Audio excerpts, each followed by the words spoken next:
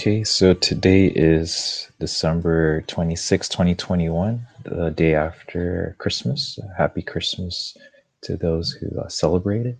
And I just want to take this moment to also thank everyone for for those who did the sigil charging on the 21st. I think that was great.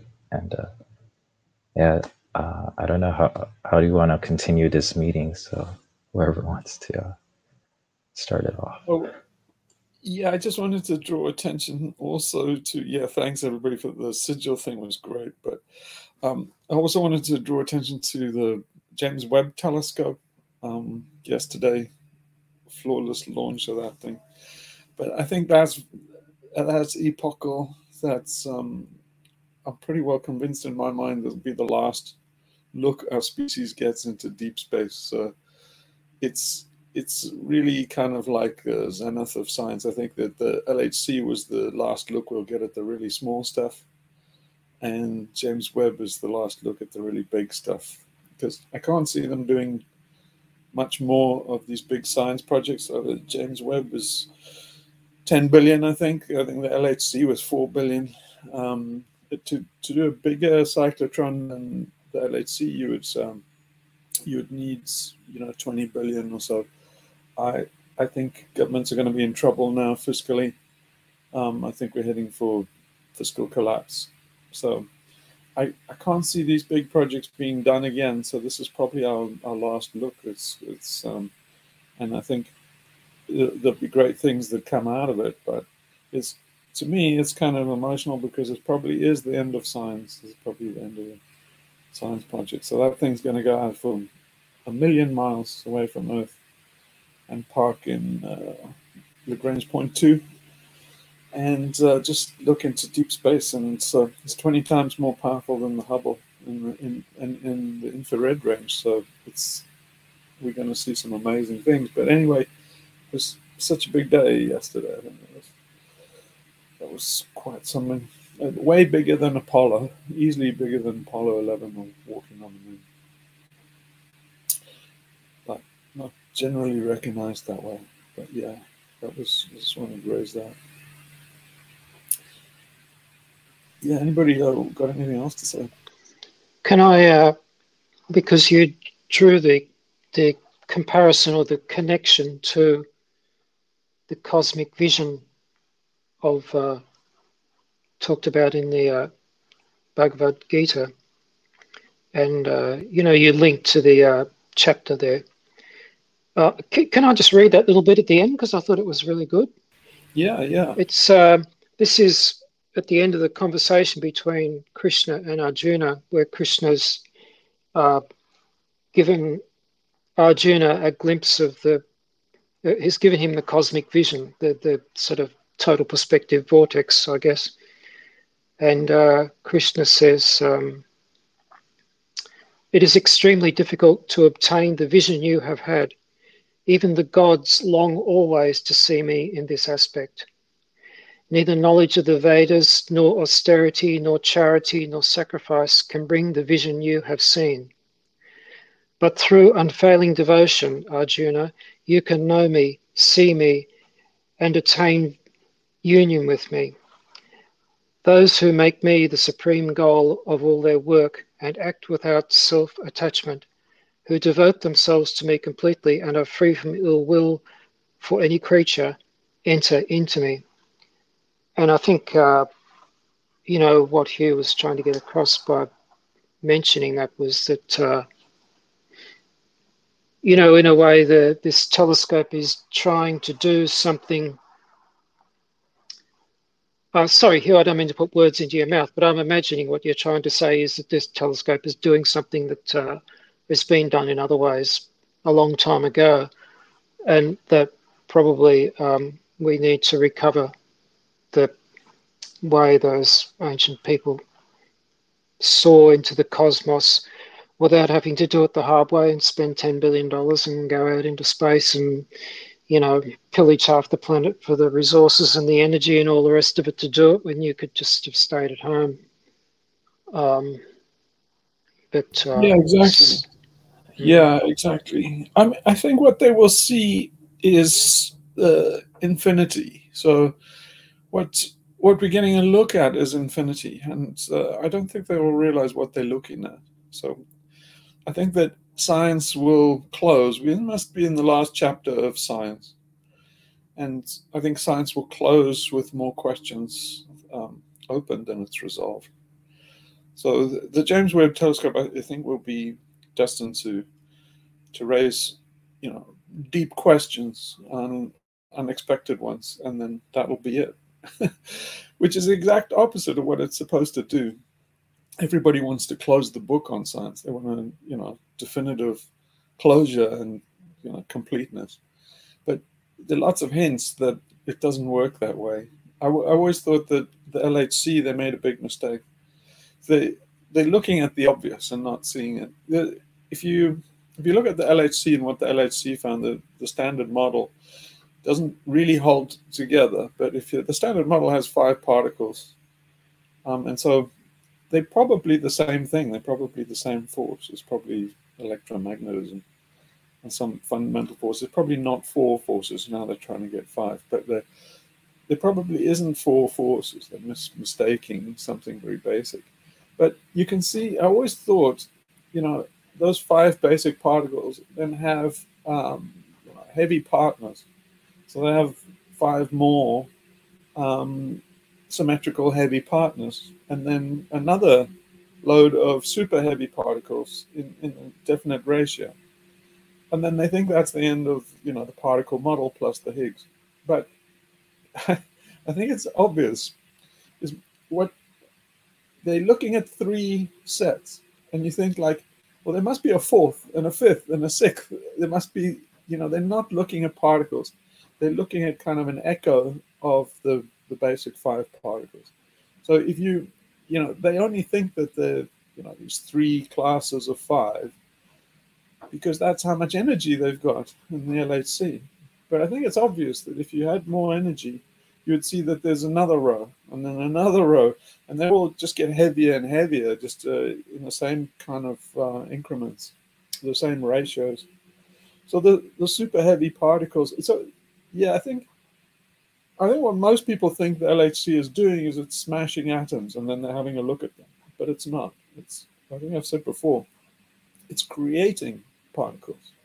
So it's getting hadrons, heavy, you know, heaviest particles, giving them lots and lots of kinetic energy with a kind of a railgun, and then smashing them into each other.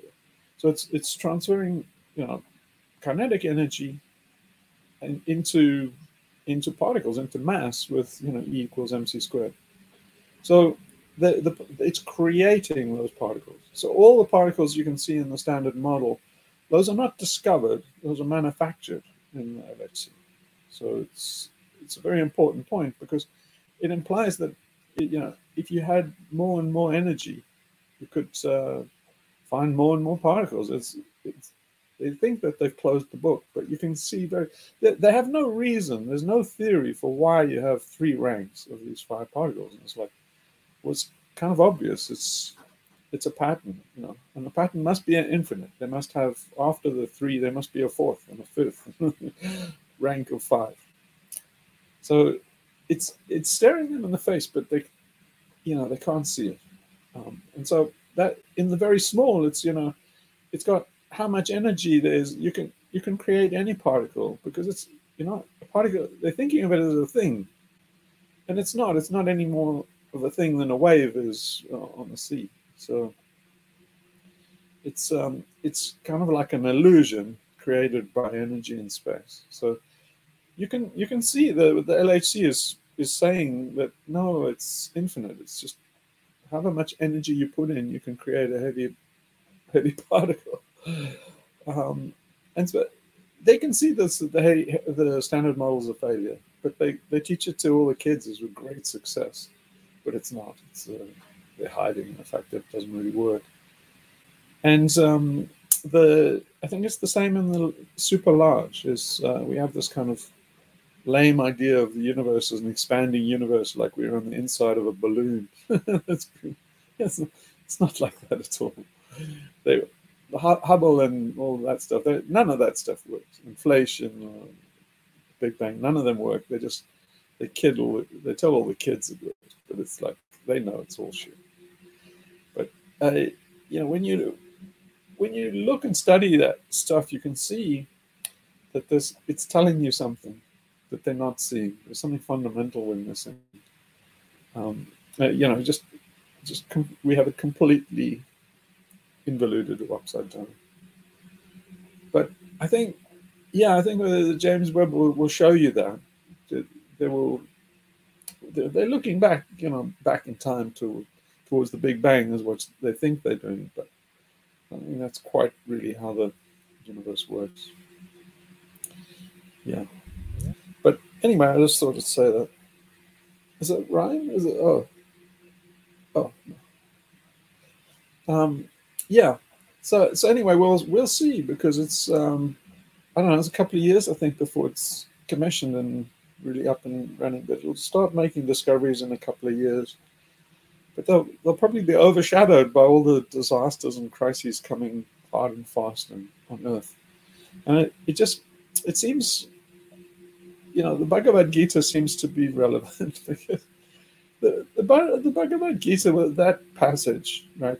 What the Bhagavad Gita is talking about there is, it's not clear whether it's prophecy in the future or history. So they take it as history. It's basically the Pallavas and the Pandavas, the 2 families. It's kind of like exactly where we are, the forces of good and evil. It's obviously an Aryan trope, because we get it in the Bible again. It's you know, it's on the field of Armageddon. It's basically the field of Armageddon is Kurukshetra for the Hindus. So it's the same people. It's a branch of the same people, and they may be talking about a battle in the past or the final Armageddon. I think it's more likely it's a prophecy of the future. And it's really strange, because what Arjuna is, the whole piece is out of the Mahabharata. The Mahabharata has 8,000 volumes or something. It's a vast library of writing. But anyway, the crown jewel of it is the Bhagavad Gita, which is like the Hindu's Bible. And can I just drop in a point here? Yeah. For anyone who's interested in it, I think it's still on YouTube. It used to be on television here. It was a series, I think, of like 12 one-hour episodes, produced by Peter Brook, and it's the sort of condensed Mahabharata, and it really is very good for anyone who sort of doesn't want to read a gigantic thing or anything. It really gives really good feel for it. Yeah. So the story in the Gita is, you know, Arjuna's a prince. He's about to go into battle in Kurukshetra. It's basically, it's also the Battle of Troy. It's the same as the Battle of Troy. It's the same damn thing. And so, yeah, it's an Aryan story. they call themselves Aryans. And the greatest of Aryans, Arjuna, he's kind of like the champion Achilles. And so it starts off with Arjuna's despondency. So Arjuna's despondent because he doesn't want to go into this final battle because he's related to the Pandavas and the Pallavas. So you know, he sits down on his shield. Kauravas. The what? Kauravas isn't Kauravas the Pandavas and the Kauravas. Yeah, Pandavas. I think, yeah. Yeah, okay, yeah. Not the Pallavas. It is a huge palaver. But the yeah, so anyway, he's he doesn't want to kill all his, you know, relatives in effect. And so he's a son. And then Arjuna, who's his companion, is Krishna, who's his companion and God, his instructor, just instructs him. And what he instructs him is kind of funny. Because he says, in essence, they go through all the philosophy of Hinduism and what Arjuna eventually comes down to after this vision, the cosmic vision. He says, the conclusion is to say, therefore, Arjuna, fight. And the reason he gives is he's saying, because none of these people are born or will die. So he's saying you might as well go in and kill them. Because no one is born and no one dies. So it's quite a bunch, you know, gut punch in a way. Because he's saying, you know, that's the good is doing your duty, and they're big on duty. But he's saying, you know, doing your duty and fighting is important. It's kind of it's almost transhumanist. He's saying, like, you know, evolution and progress and stuff, and doing the evolutionary fight is more important than not killing or, you know, a hamster or something like that. And it's very, very apropos for our times and for XR and stuff like that, where they say, you know, above all, non-violence and be good and unity. And Arjuna's saying the exact opposite. He's saying, go in there, take heads. And the reason is, he says, because, you know, that there's only one self. So these are just expressions of the self. It's more important that you don't break heads. It's a startling conclusion for Christians. It's the exact opposite of Christianity in a way. So, yeah, it's well worth pondering. But anyway, it is exactly where we are today. Everybody can feel that we're coming to a big showdown. You know, the transhumanists and basically Satan's. But this is it's a little bit like what you were just saying about the telescope, is that it's a kind of degraded version of what they should be doing, in the same way that what is manifesting as transhumanism in society now is a degraded version of a kind of a spiritual perspective that would ideally be the case. So what we're getting is these sort of dirty mirror versions of the actual thing, I guess. Yeah, they kind of dumb down attempts at rediscovering the same knowledge. You see, when particle physicists were a little bit brighter back in the heyday of particle physics, you know, kind of Feynman's time and Murray Gell-Mann and those guys, then they all came to the same kind of very Zen-like state, which they've lost today. By the time you get to Higgs and stuff, it's just like, it's pathetic, absolutely fucking pathetic. But they were more enlightened. I mean, the physics is dumbed down to idiocy, to kindergarten-like idiocy. By the time you get to Ed Witten, and it's beyond a joke. That we're still giving these guys money is incredible. But yeah, they're not really doing science anymore. It's difficult to tell what the fuck they're doing. But anyway, you know, Murray Gell-Mann and real physicists and that of that era would be horrified at the horseshit that they're doing in LA2. But you see, those guys, they came up with these kind of Zen answers. They came up, you know, like Feynman came to the conclusion that, hang on a minute, they're all the same particle.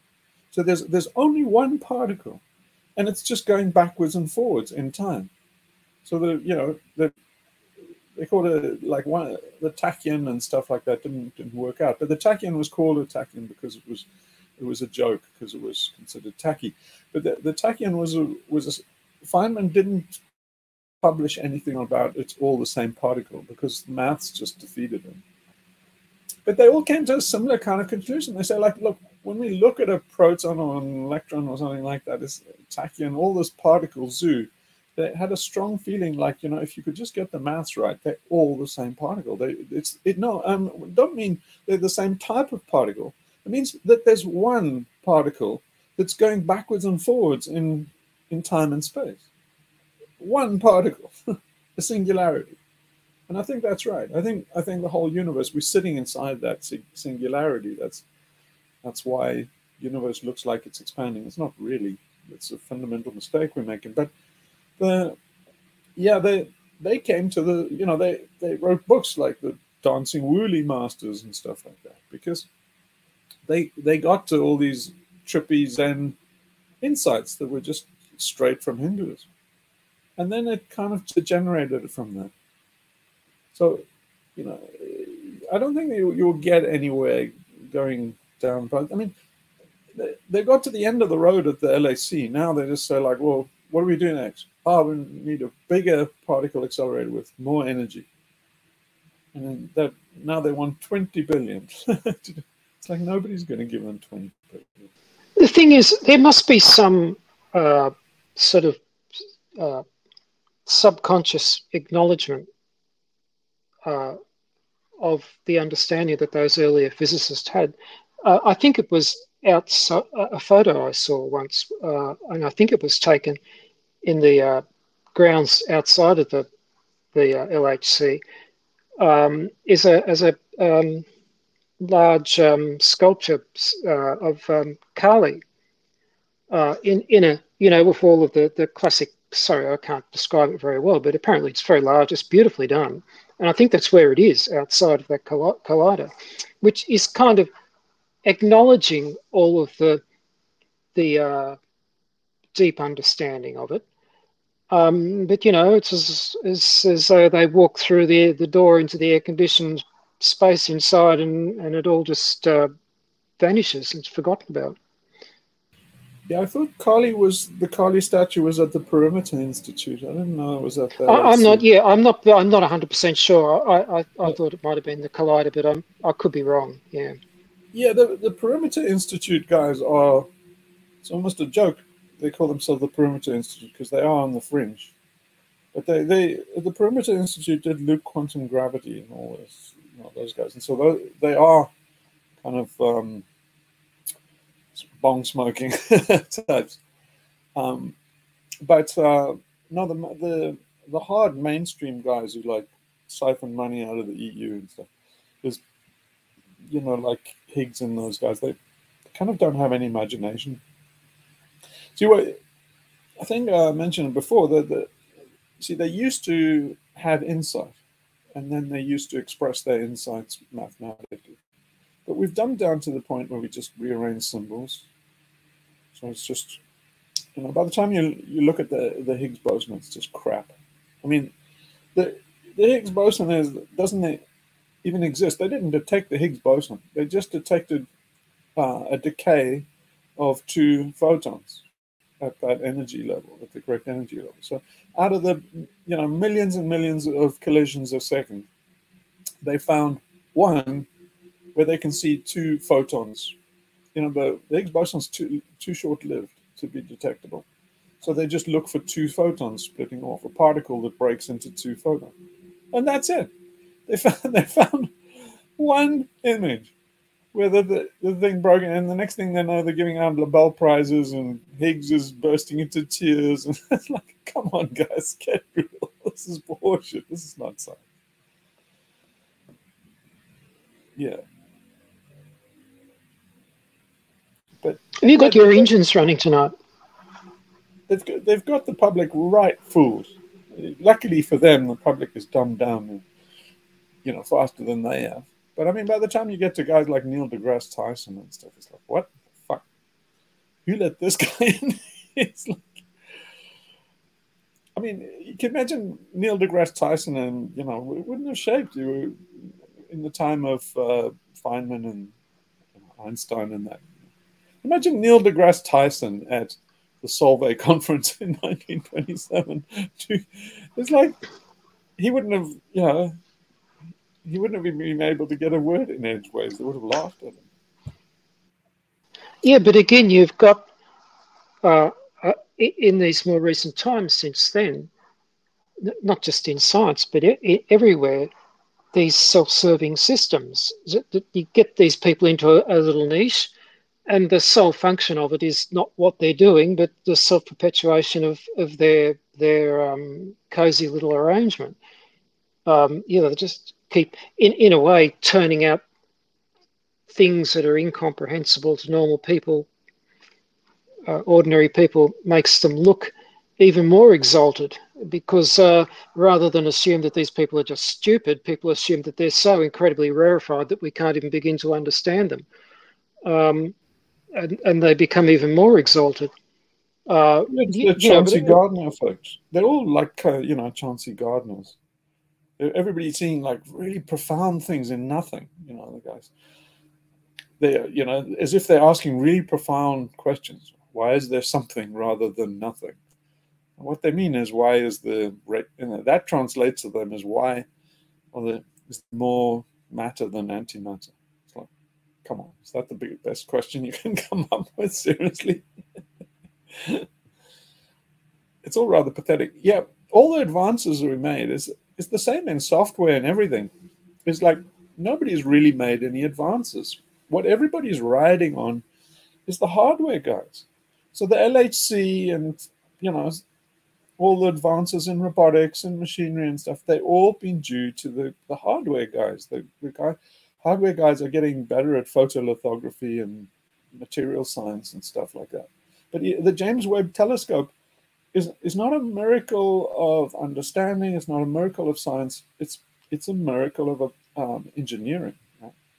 So they just got, the only reason why you can do the James Webb Telescope is because the engineers have figured out all these exotic materials and processes and stuff, and neodymium magnets and all of these things. But all these, everybody thinks, oh, look how things are advancing. No, the robotics and AI and stuff hasn't advanced in 30 years. They're doing robots that I did when I was in my 20s. They're the same shit. They don't do any more than today than 30 years ago. The only thing is we didn't have all the motors and stuff. We were all limited by the servos and stuff, and then the computing power. So the computers have got faster and more compact, but it's just due to photolithography. It's just due to better material science. It's not due to any advances in science. Well, to answer to what Gary was saying on another domain than physics, the one I know, medicine, is the same thing. People have kind of gone into their little niche, and they're self-praising each other in this or that progress in robotic surgery or new prosthesis or new drug or all these things. But medicine has made no progress in probably 50 years, if we think of it really. Actually, it has progressed in wrecking the life of millions and millions of people. So, we're in the same conundrum there, totally. Yeah, look at fusion and fusion. Fusion's got nowhere in forever. And all the nanotechnology and stuff, everybody's like, oh, it's just like fusion. It's always, we just on the cusp of a breakthrough. It's like we're always just on the cusp of a breakthrough, but it never comes. In 2001, when we sequenced the human genome, they all said, okay, that's it.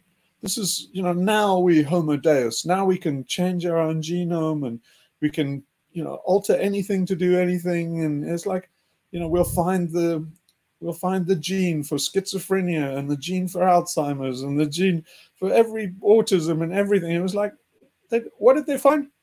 Fuck all. Goose egg. Didn't find the gene for fuck all. Apart from things that they knew already, like Tay-Sachs or some genetic illness. But, Craig Fencher and those guys in like 2010 was going to do synthetic life. So then he's, sequenced life in a computer, basically a gene sequencer, it's manufactured life. And it's like, no, he didn't.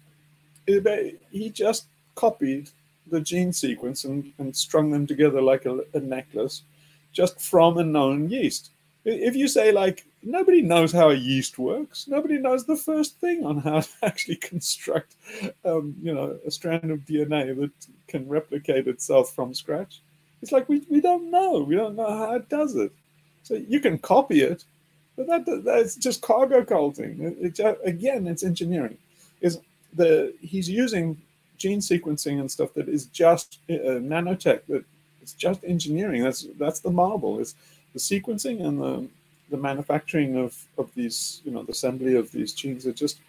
They got better hardware. That's all. They haven't got anywhere with all of this stuff. But everybody's waiting, and it's like, but these guys are freaking dangerous because they've taken over the world.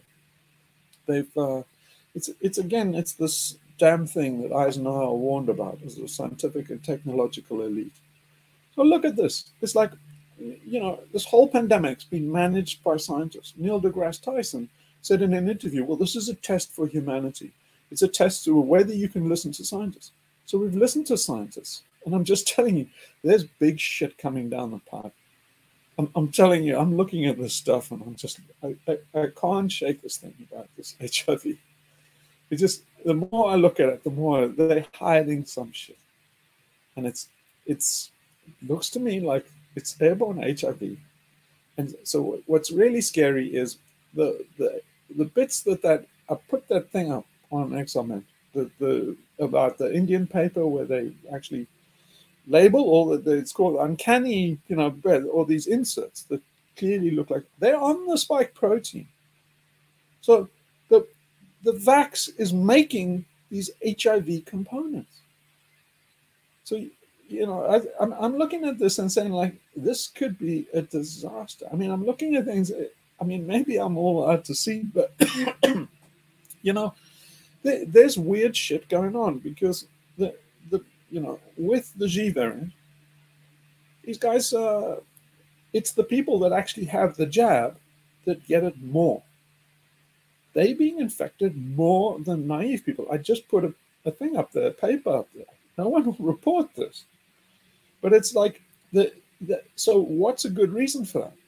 I'll tell you. Maybe Sophie better say something about this, but a good reason is because they've injected HIV, and it's immunocompromised people. You see, what really tipped me off was that the G variant has exactly the same symptoms as HIV, identical. And what happened was they never, from HIV, what happens is you get a kind of a cold-like thing, and then you have about a year where it just stabilizes.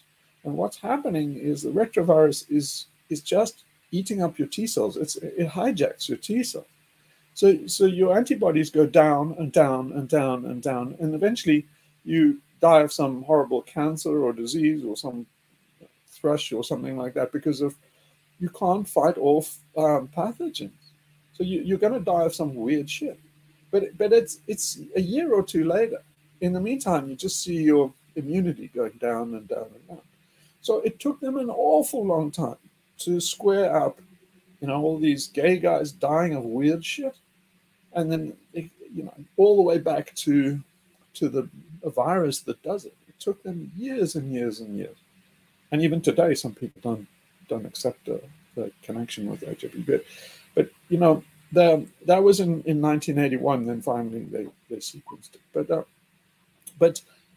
that, Sophie, what do you say about that? Because you see what would happen is you would see exactly what you're seeing now in the epidemiology. You would see people that actually have the jab.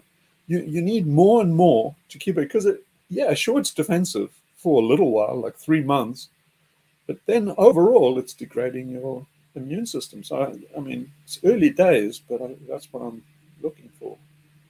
I don't know what to say, really. The HIV thing is a probability that has to be absolutely taken into account and looked at seriously, especially the silence that is made around it. That every time I see something that is ushered down, I get my doubts. But yeah, medically, yes, of course, and also the fact that the people who are getting this jab, this time for the alpha type, is not involving the T cells, so the immunity is not going to be as good as somebody who had somebody who had a spontaneous early infection and who will have developed some T cells that will be completely different to the people who have been jabbed. So now, if you're saying that because I don't know, but if you're saying that in that injection there is in the spike protein some domains that are typically HIV-like, or then we're going to have we could have a potential catastrophe, all right. If that is if what you say is in that scenario, yeah, that's for sure, because you'll have people who have already had a suppressed immunity due to an artificial immunity, no T cells, and T cells that will also be damaged. So yeah. Well, have a look at the paper that I just highlighted there. But a paper just came out in the last few days, and what it's saying is naive candidates. That's in other words the so the unjabbed, the refuse pricks, actually do way better than people that have actually got it or people that have been jabbed. So it's kind of like you got to find a reason why, and they say, well, an obvious reason is the actual thing is compromised their immune system. One of the papers that articles, it was quite a while ago now, something to do with the vaccinations or the virus. I can't remember what it was, but they actually used the term vaccination addiction in that, which I'd never heard anybody use before. And it's probably... Don't use the V word. Okay, well, whatever, it's too late now. I thought it was interesting in view of what you just said a minute ago, whereby you're in this kind of downward spiral where you've had this injection. It's tending to cause your problems, but you can only get out of it by having some more. But that's just getting you into it's sort of helping you out, but then it makes it worse, and then you have more and it helps you out, but then you still get worse, and you're in this downward spiral with it, which I guess is a good definition for addiction. Yeah. I mean, I think that, well, we'll see as time goes by, but yeah, I think that there might be a downward spiral, and but there's something fishy going on. I can't shake it, because if you do searches on this, they actively trying you to make sure that you don't make the HIV connection. So anything on YouTube and that, you can see videos, they're gone. I mean, the whole account is gone. But like you can see on the history that somebody said, something about airborne HIV or something like that. And the whole account is gone, not just the video. The other thing was that article, the Medium one you posted 3 days ago. That was a good article. And it's gone. Yeah, the guy it says the author has removed it. He was talking about the whole, that we're in this COVID doom loop. I think that was what the article was called, about, the African problem, and he was there to tell you, this is bad news, and it's going to combine with other serious diseases, and that we got lucky this time with Omicron because it was more combining with a cold, like a common cold possibly, and that was why I was mild. But next time it could be that it combines with, say, Lassa fever or something really horrible, basically. So yeah, it was a good article, that, but yeah, it's gone. Yeah, I was trying to look at it again. Yeah. I mean, I don't believe this cold combined with the cold thing. Cold is a rhinovirus. So I think the COVID is a lentivirus, and then HIV is a retrovirus. So the retrovirus and lentivirus can combine because people have done experiments. They've done it. And so they Say that again. That is lentivirus. What did you say? Retroviruses and lentivirus is the family of RNA viruses that is SARS and MERS and those guys. And H5N1, I think. But you know, bird flu. But yeah, the cold is rhinovirus. I think it's you know, it's I don't believe anything about the cold thing, because it's called a rhinovirus because rhinos from your nose. It's the Greek for nose or something. But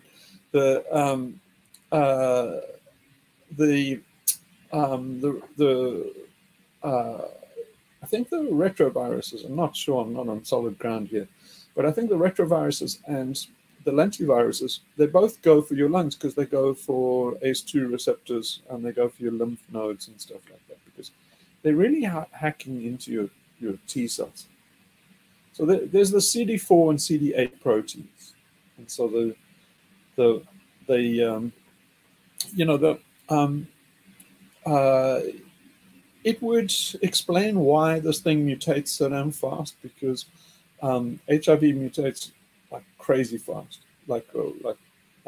Mutation rate is like 1 mutation per division per cell. You know, it's ridiculous. And so yeah, I think yeah, I mean, it would explain a lot. And they both hang out in the same places. So, you know, either somebody did it deliberately or it happens by accident in some immunocompromised patient. But yeah, I mean, I think it's telling that this oral therapy that Pfizer just came out with, the Paxlovid or whatever it is, and it's I think it's Remdesivir is the drug, but that's an AIDS treatment, that's an HIV treatment. So they brought out this drug, which is just the reason why it's been approved so quickly is because it's a standard HIV treatment. So they're giving people a rebranded HIV treatment, and you say, like, I'm suspicious as hell.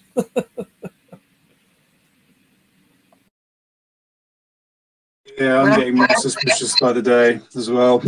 I just keep, like, the way that everyone's reacting here, I just definitely think, like, the government, the answers that they're giving over, like, it just, yeah, it doesn't make sense. Like, they're saying, oh, you know, it's because, like, they're saying, oh, there's not going to be enough staff in the hospitals to treat everyone. But then on the flip side, they're saying that it's milder and everything, and you're like, if it's milder then, and those people are younger and fit and healthy in hospitals, then surely if it was like that, then they would just say, like, you're going to just have to come to work. Like, if you're, like, you know, got milder symptoms, but we need you, like, here at the front line, sort of thing. I just don't. There's something else about it as well. And my brother's got someone who she works closely with one of the guys at the Wellcome Trust. And she's, like, acting real weird. She came back to Christmas to stay with the family, and 2 of them they're like positive, and they were staying in one room in the house. But then she's going back each night, like, she's not staying there. And I was like, what's the point in that? Like, why don't you just not go there at all? I don't know. There's loads of weird shit. I'm just, like, sus on everything now. But Tom, I don't know how it is in the UK, but I'm in a country where the population is vaccinated in the 90%. The cases have started rising constantly. First of all, I cannot stand the word case because it's positive testing. I think people are, you know, there's this language that is extremely propagandist, saying cases, that in the subconscious of people, it immediately hits, you know, somebody in hospital, sick, dying, a medical case. It's not. They are positive tests. The numbers that we're seeing everywhere on the charts, the big curves going up, it's positive tests. Who has tested positive? It's not a case. Medically, yes, I agree. Yeah, you're completely right. And in Ireland, to finish what I was saying, it's just like there was about 6,000 cases at the beginning of December. There was about maybe 1,000 in September. And suddenly, in last week, what they call cases again, it's gone up to 13,000. And the hospitalizations haven't changed, the deaths haven't changed. So either it's mild, either it's long-term problem, but we're in a storm in a teacup here. And you know, there is absolutely, I don't know about England and for the hospitals and stuff like that, but there's absolutely no departments that are overwhelmed. There's just this climate of fear put on people to say, you won't be able to have your hip replaced for your granny because there'll be all these unvaccinated COVID people who are going to just, you know, take your. But all that is total bullshit, because the figures are showing that the people who took that lovely little injection are actually more in proportion in hospitalizations than the ones that didn't. You know, so yeah, that's what we have here. An enormous population vaccinated and spiking. I mean, for a little country like here, it's nearly comical, you know. But what's happening is that people are crowding the testing centers because everybody's going berserk. And there was not so much testing done last year and the year before, obviously. So all that is also numbers. You can't rely on any numbers. It doesn't mean anything. Nothing. Yeah, but you see, this is why I'm getting conspiratorial. This is why, you see, the thing you always go for in conspiracies and living in South Africa with second guessing the propaganda and the government and the information control is you look for shit that doesn't make sense. And this is exactly one of the things is they clearly, it doesn't make sense why the governments are going so nuts. And you know, like you say, it's a storm in a teacup. Well, it's highly unlikely that the governments are going nuts over a storm in a teacup. Like Israel, as soon as, you know, this thing was announced, Israel closed its borders, and they haven't opened them. And you can see the videos all over the internet saying like the hospitals are empty. This is all rubbish. And say like, well, put two and two together. It's like it's obviously an excuse about the hospitals. They must be terrified of the disease. So, and if it's mild, it means that it's long-term consequences. So it makes sense that if it's something like that hits your immunity or makes you immunodeficient, so in other words, it's airborne HIV, then that would explain their actions very well, because they're all going nuts because this thing is going to have serious long-term consequences. And, you know, it's the actions are too severe given the risks and all the stuff that we can see. So, you know, you can't say, oh, well, they're needlessly going nuts. I think the more likely thing is I would trust that they're going nuts for a reason and they're not telling us.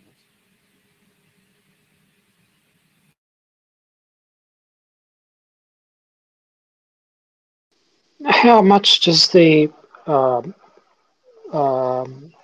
temptation to make an authoritarian power grab add into that? Do you really see that as a subsidiary issue, or is they running in parallel? No, I don't. I mean, you know, what power grab? They've always run under the assumption that they have absolute power. I mean, they've taken that for granted. You can see it in all the disaster preparations and stuff. So it's just liberals that have this weird idea that somehow they have some power. It's like you never had any power. It's just an illusion they propagated. So it's like they're not making a power grab. It's like they've had absolute power all along. So it's like, so, you know, it's what they're doing though is risking a backlash. So there are lots of videos about all these people around the world that are taking to the streets. Everybody from the Jean to huge marches in Australia. They're not making the mainstream news. The mainstream news is trying to say that, you know, everything's under wraps, but there's a rebellion. So it's the exact opposite. Is they're risking a rebellion, which is one of the things they're really scared of. And it's like, why would you risk a rebellion unless you really, really needed to? And so, yeah, I mean, you know, Biden's going to lose the next election hands down. So he wouldn't be doing that. if he, unless he had a really, really solid reason. So that, I mean, I just come back again and again to they're hiding something.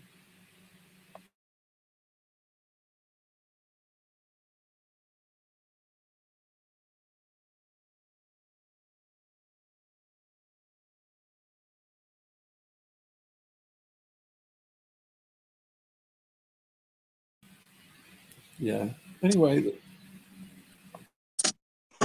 Yeah, and then I suppose you could argue, well, if they were all about, public health and just safety of the population, then, I mean, well, they could have just, like, if they had a good idea of what's really going on, or they do, and they could tell people, and then people would be terrified, and they could easily lock people down to try and stop that. But now it's just like mitigation, isn't it? Because that would be impossible, wouldn't it? I'm thinking out loud here. I don't know. It's a kind of can of worms. Yeah. I can't. Just speculating. I can't really see if it is airborne HIV. I'm not really sure why they don't just tell everybody. Because if you said that, people would be running to get the jab. So, I mean, the fact that they're censoring any connection or anything like that connection is strange,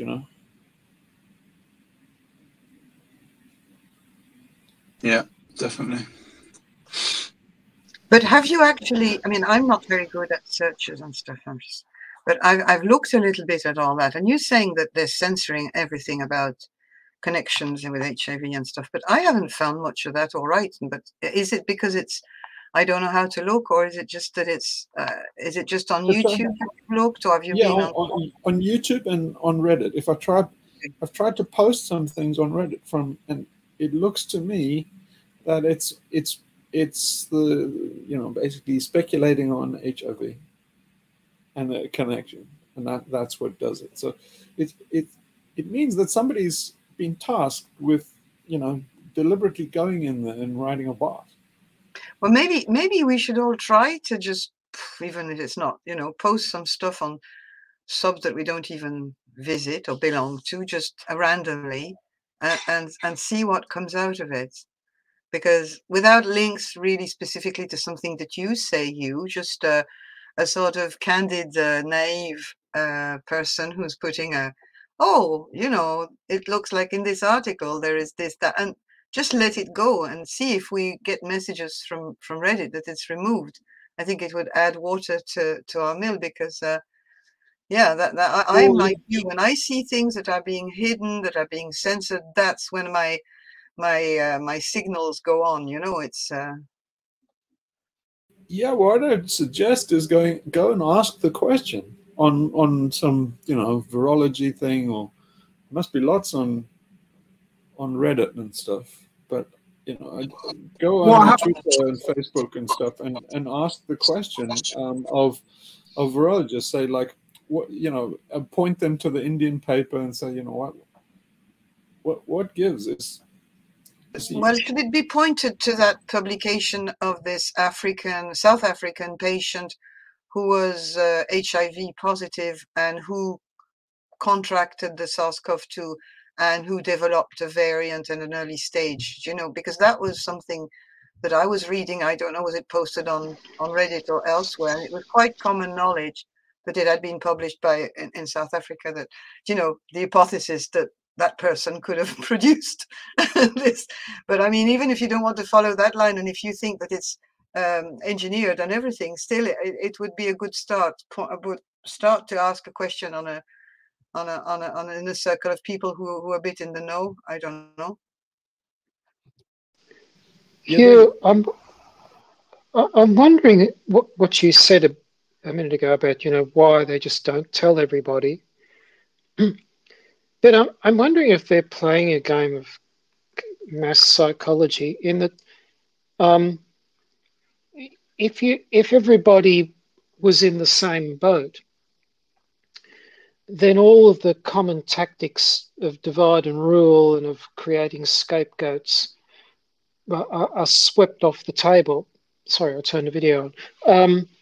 You know, that the whole psychology of human social conduct that has been manipulated by power elites would fall apart, because you would then have everybody in the same boat, instead of some people being in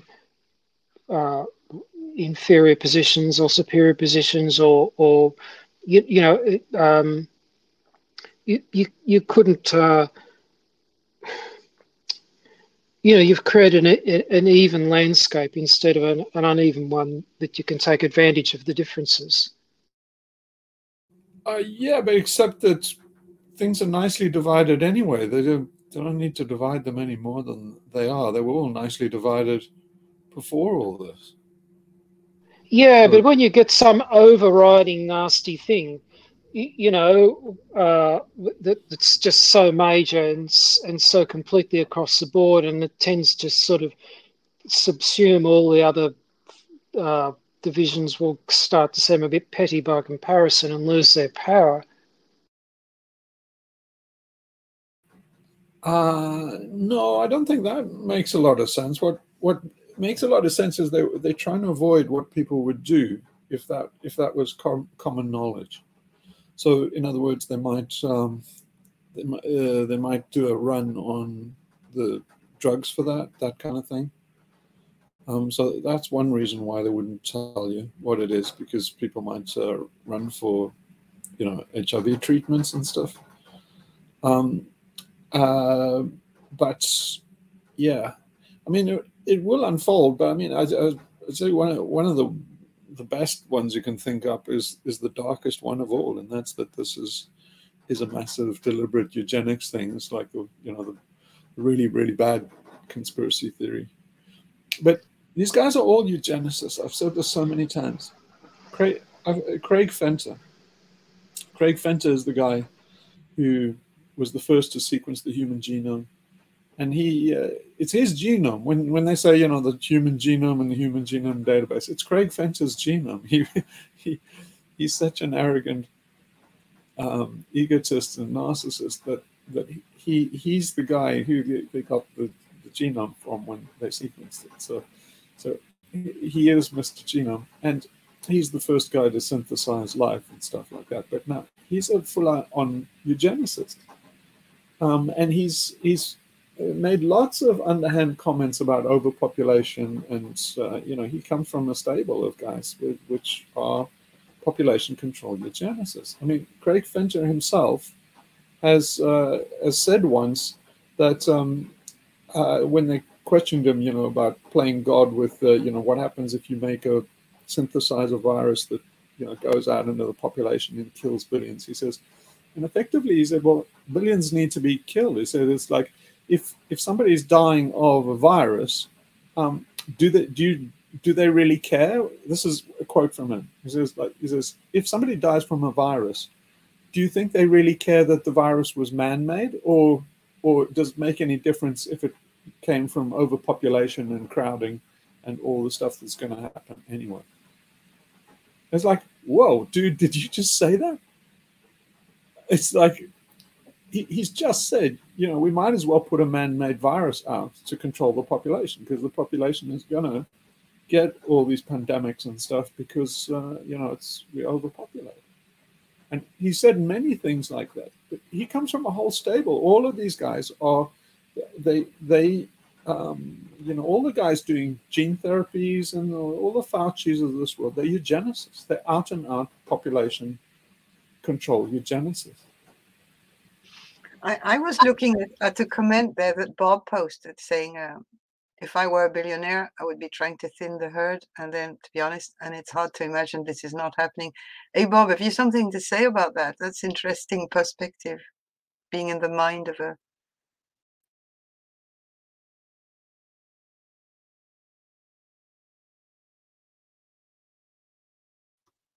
No.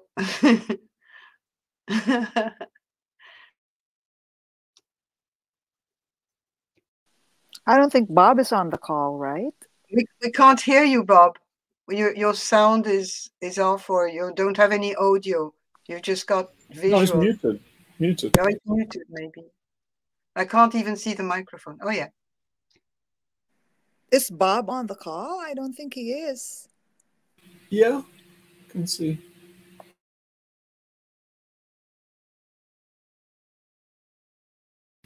Anyway, you just don't have an icon with the microphone, so your audio is probably off, Bob. That's why.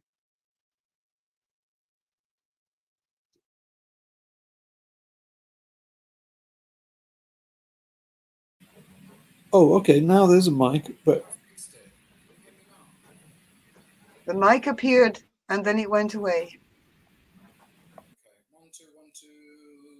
You're not muted, but we can't hear you. It's very faint. It's very faint. It's just there somewhere. It's not loud enough.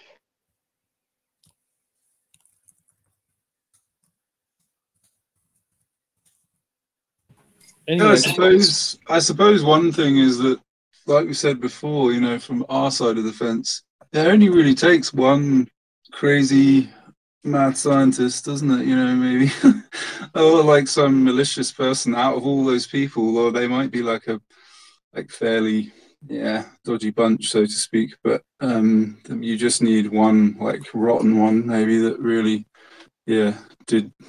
did sort of intend something, or to take advantage of this accidental leak, this accidental crisis. Or they're encouraged by others within that sphere. I don't know, it's just so many layers of complexity in this. So I don't think it's, you couldn't say that it's like one, like a bunch of guys in a room all like cackling. It's just like, history has a way of like dishing out weird coincidences and sort of opportunities, doesn't it, I suppose? Yeah, there was that anthrax guy in 2001. They never figured out that anthrax attack. And but that anthrax attack, that was the weirdest thing. That was actually weaponized anthrax. So what the hell that was is anybody's guess, but this probably is a lone wolf. But the thing about this is this is why I say that, you know, civilization cannot continue, because you know, there are 8 billion people. It's like if 1 in a million people was a rogue mad scientist, you know, that's what is it, 8 million people or something that qualify. And we're at this stage where citizen scientists can assemble all of these things. You can assemble anything in your garage. So it's like, how long before somebody does this? I mean, we're talking about all these state actors and all of these guys. They're all up to their neck in bioweapons research. This is what was going on at the Wuhan lab. So it's like, you know, you don't have to be a big state actor, and you don't need mega funding to do this. You can do it in your garage. So it's how you know, somebody can isolate this and start doing their own experiments in their garage quite successfully. This happened with the bubonic plague. I think it was only like last year or the year before, and they sequenced the whole thing and published the full details online for anyone to access, and basically said that, well, if you've got a CRISPR machine, you can just pop it out. And you know, quite a few people remarked, well, who the fuck were these idiots? What the hell did they publish the details for? Because it would just basically let anyone with a little bit of money and the right knowledge to reproduce it. Yeah,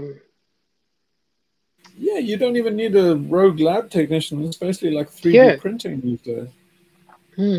But yeah, I mean, this is why you know, how these, you know, Ray Kurzweil type tech utopians think we just carry on regardless. It's like, you know, how could we possibly carry on? I just cannot see a way where we're just so vulnerable to all of these things. As you know, we should be, you know, they should have been organizing society around coping with them, but instead, well, talking about Mars and stuff. It's like, come on, we're never going to go to Mars, not at this rate. I just wanted to remind you also to talk about the bubonic plague, that this year, only in 2021, there's been 25 cases of bubonic plague in Madagascar. So it's not something that, or Middle Ages, London, whatever. It's there. It's just we're not even talking about engineering, It's in nature. 25 cases in Madagascar this year. Probably. So it never quite disappeared. They're just enough to keep it going somewhere. Yeah. No, but it's not a virus. Pop up all the time. Yersinia pestis is a thing between a bacteria and a virus. It's not a virus. It's completely different. But these dreadful things pop up all the time. There's like Ebola and stuff outbreak that just got contained.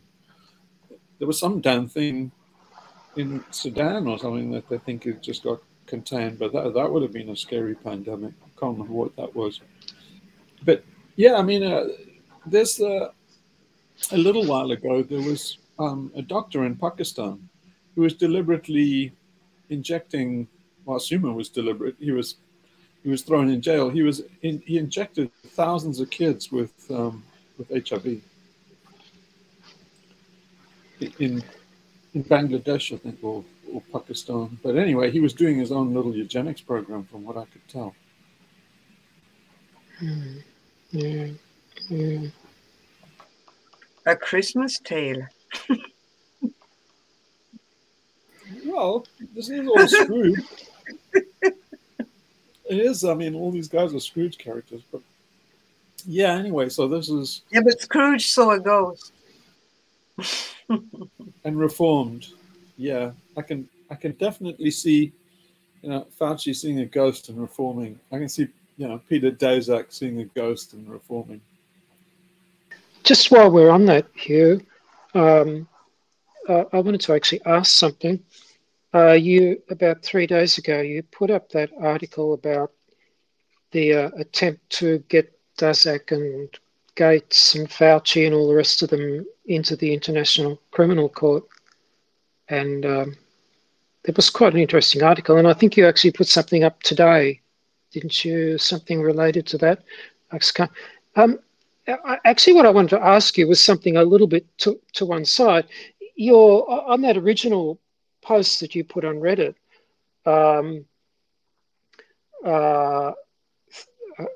about the International Criminal Court case, sometimes your introductory blurb is so cryptic that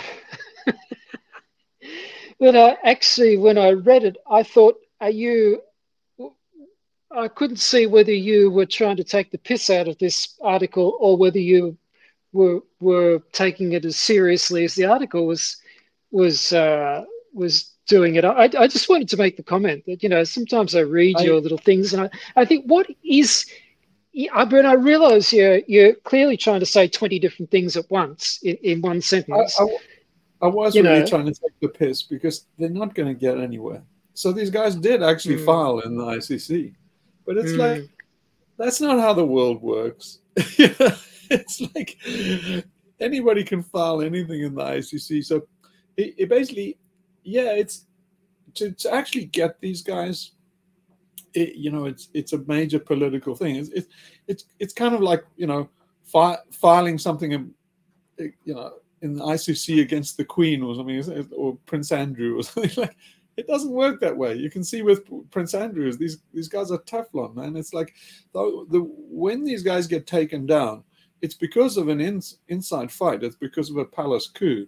But apart from court intrigue, I mean, I was taking the piss because it's just so naive. Again, it's this liberal bullshit. They actually think that there's a democracy and you can bring people to account and it's all about exposing it. And it's like, no, you could expose it all you like. It's not going to do anything. They don't give a rat's ass how exposed they are. But it's so cute, that there are people out there that think there's a rule of law and you can you can go to the ICC and prosecute these bad people. It's like, no, they only did this shit because they have vast organizations like the CIA behind them. So it's like, it's like, oh, I'm going to prosecute the CIA, and you go in your district court and file a complaint against the CIA. It's like, CIA owns America. You don't file a little thing against them. It's just pathetic. So I was taking the piss because it's a joke, I mean, I just thought, seriously, there are people that actually think this is the way that it works.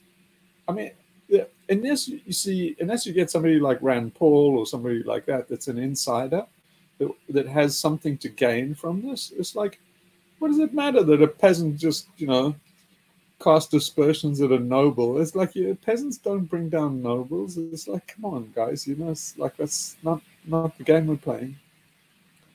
Well, on the note of how America, or various, but especially the American state, is handling international crises and the false belief in that there is anything called justice, I think I must have told you or Bob that I watched for once I watched a Netflix film because I was with family, and it was called Don't Look Up, and you had put a link to that, to the trailer a few days ago on the sub. And I must say, really, that it's absolutely fabulous because it's exactly what we talk about, the reaction of CIA, government, media, social media, to an international crisis with an extinction scenario. And it's just called Don't Look Up because you just don't look up at what's happening. You just continue to look down and just don't continue on. It's just spot on. I think it's an Extinctionati movie in a way, because it's except the end, but I won't say anything. But yeah, and there's a guy who is impersonating Elon Musk, and it's just, I mean, you'll see anyway. I usually don't praise Hollywood movies, but I must say that for that one, I'd say my thumbs up because I don't know what's going to be the reaction. I think it's quite recent. I think most people I know have seen it are totally stunned. Really, I didn't know it would have such impact on people. But it marks a kind of a progress. There is this kind of slow progress. I mean, you can see it, that these normies are starting to realize that, there is some shit that goes on. But it's really quite stunning. There's somebody did some reply to one of the things that I did. I don't know who they are, but they weren't a bot. I thought it was just a bot at first, but they said, typical anti-vaxxer conspiracy bullshit. And then they said, I'm a project manager, and so anybody that knows the real world and project management knows that, conspiracy theorists are so quaint because they honestly think you can get a whole lot of people together and, they can pull off a big plan like this and keep it secret and stuff. And so, like, I'm just appalled that there are people that are that stupid. And the mainstream, I mean, I think that is kind of a mainstream view. And it's like, I wrote a reply there, but it's just like, in South Africa, we fought a war for years in secret with the US involvement. And these people actually think, it's like, but somebody would spill the beans and run and tell project managers, and then the project managers and all these white-collar workers would be incensed, and they would say, no, and get you. And it's like, for Christ's sakes, man, you can go and stand in the public square and shout these things, and it's like nothing's going to happen. It's just, it's like, I mean, how stupid are you that these people still don't believe in conspiracy theories? It's like, it's like 9/11. It's like, what was 9/11 was just your average everyday occurrence of 15 guys hijacking 4 planes and flying them into the building. It was nothing unusual. I mean, what kind of a tinfoil hat idiot are you to think that there was something fishy going on behind that? Obviously, it was just a straightforward case of 15 guys flying 4 planes into buildings. I mean, come on. I mean, how ridiculous that you, tinfoil hat lunacy, do you think that there was something fishy? For Christ's sake, man. What world do you live in that you don't know? that you can pull off and not. There, you've got a thing right in your face. It's like you don't believe in conspiracies. There was one that exploded literally into your face. And you still don't believe it. What the fuck is wrong with you, man? It's just. It was interesting, Hugh. I was reading part 3 of Paul Kingsnorth's recent essay. His the vaccine moment was his essay, and in part of that he says that the conspiracy theorist is the news storyteller, pointing to something hidden, but the difference is that now it's threatening the power structure. And I was just rather intrigued that he made that little comment, because this idea of the conspiracy theorists is, well, I mean, no, but it's bullshit. I mean, this is pure Kingsnorth bullshit. I mean, this is what I'm talking about. This quaint little liberal, head up your ass idea that oh, it's threatening the power. What is threatening the power? This is like George Monbiot. It's like, oh, living in this little fantasy land where what liberals say and think and the vote matters. It's like Monbiot obviously thinks that, we could expose these people and it would threaten them. It's like, what fucking planet are you on, Kingsnorth? That you honestly think that these guys are threatened? This threatens the power structure? What fucking way does this threaten the power structure just because some stupid journalists on The Guardian fucking sussed you? It's like they want you to suss them out because you can't do anything about it. And then they can stick it in your face harder. They go from strength to strength. Every time you expose them and they get away with it. I mean, they went to war in Iraq. There was a conspiracy. They had a conspiracy to go to war in Iraq. They trumped up some reasons that were worse than the reasons the Nazis had trumped up for invading Poland. The Nazis went at the Nuremberg trial. What they were charged with was waging a war of aggression. Under international law, that's the death penalty. Bush, Cheney, Billy Crystal, Wolfowitz, Colin Powell, and Condoleezza Rice, they all conspired to start a war of aggression, unprovoked war of aggression. They should be hung, literally, under international law. What the fuck happened to Blair or any of them? Nothing. Absolutely fucking nothing. But you see, once everybody knows it's a lie and everything, they go from strength to strength, because now they've just said, like, we can do whatever we want. Everybody knows it, and you can't do anything about it. So they're stronger. So the Kingsnorths and Monbiots and stuff, they're playing into their hands. But just to mention, Paul, you're mentioning Paul Kingsnorth.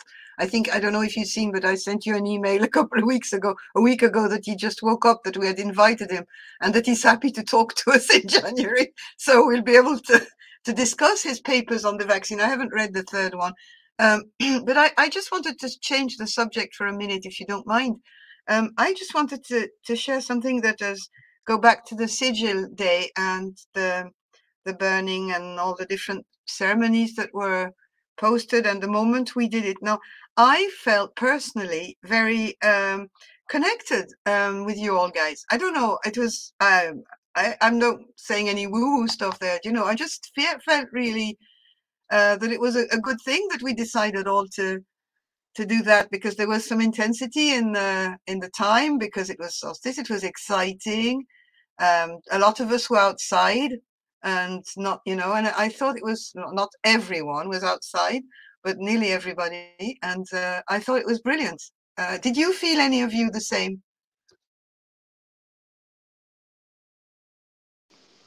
Well, it's hard to say, I suppose. I wasn't. I was a little bit sort of divided about, because there was the discussion about what kind of energy you're investing into the sigil, whether to funnel all your rage and energy and sense of injustice and all the rest of it. And I didn't feel comfortable with doing that.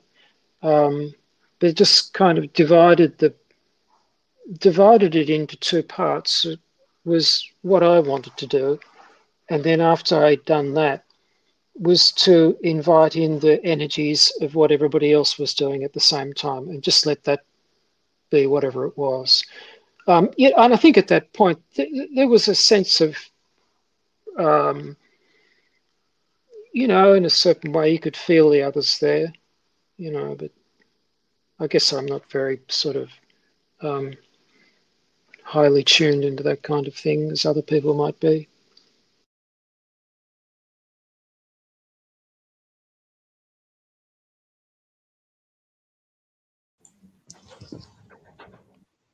Yeah, I mean, when it happened, I don't know, I spoke with Lionel actually before, and actually had things planned out, but mine had kind of a weird, like when I recorded it, there was like a glitch, and I don't know, I felt it was sort of carefree. At some point, I just let go. It's like whatever will be, and that'll be my video. But I did come in with an intention, and then just sort of, I guess, as Lionel said, when you, well, I burned the sigil, the energy dissipates and it goes into, you know, the group, I guess.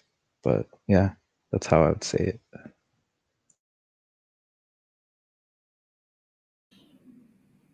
Yeah, I was hoping people would feel that connection. Yeah, I felt that connection.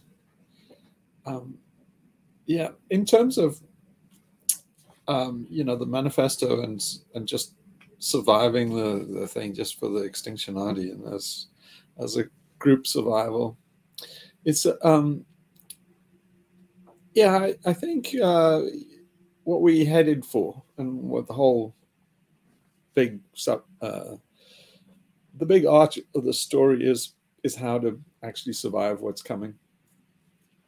And so, you know, you have to think in terms of as a huge filter. There's going to be a huge filter for humanity, and you know, we kind of think of it as a lifeboat. So the idea of having you know, an extended network of people around the world, I think, is the right way to think about actually making it through all these challenges ahead. So yeah, I mean, this whole thing about the pandemic is just the first foretaste of what's coming. But yeah, I think that we'll get stronger as things go. But you know, the basic thing, the basic mindset, and the whole reason I think for having the Extinctionati is that you have to think in terms of what is the unit of selection that's, you know, comes through the great filtering. The great filter is like the answer to the Fermi paradox. They say, well, why aren't there aliens that we found on other planets? And you know, one of the answers is I think it was I can't remember who came up with it, but they said, well, maybe there's a great filter. Maybe people never get over this stage where they get the alien cortex and it wipes them out. Civilization wipes them out. It turns into Easter Island, and nobody makes it past where we are now. So really, it is, in a way, it's trying to, what we're trying to do, or at least what I'm trying to do with Extinctionati, is trying to get through the great filter. And so you have to say, well, you know, what, you must ask, what is the unit of selection that makes it through? For example, if I gave you a thought experiment, would take this for a strategy for getting through the great filter. Is it like, if you had lots of resources like a billionaire, could you just get a few skin cells or something, you know, use this tech that this Japanese guy just did about for making them pluripotent, using CRISPR-Cas9 to edit cells that make them, you know, turn them into stem cells so that they can be anything. So you could clone yourself. So, you know, you'd say you would just put a machine down a mine shaft, which would have all your like Craig Venter like cells in it, in a petri dish.